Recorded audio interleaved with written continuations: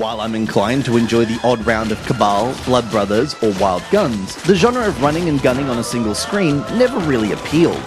This was mostly a fault of the controls, as there was no real intuitive way to pair moving your character and aiming and shooting in a seamless way.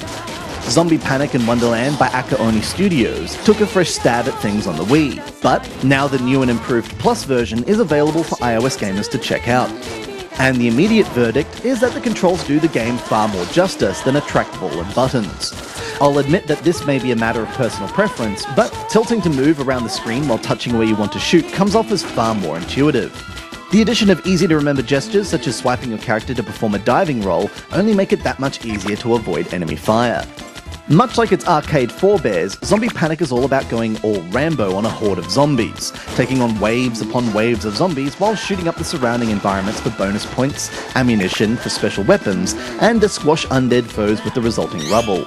The premise is simple, but quickly ramps up to extraordinarily difficult proportions as you face newer, faster, and more deadly foes, including ninja goblins and demons that can block your bullets.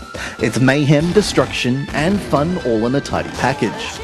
All of this would be incredible if not for the rather shameless way in which access to the game's content is locked behind a paywall. By now, iOS gamers should be used to such antics, but instead of providing options to earn progress through skilled play, money needs to invariably be exchanged if you want to make any headway. Unlimited continues require money, new characters require money, and a full story campaign requires money.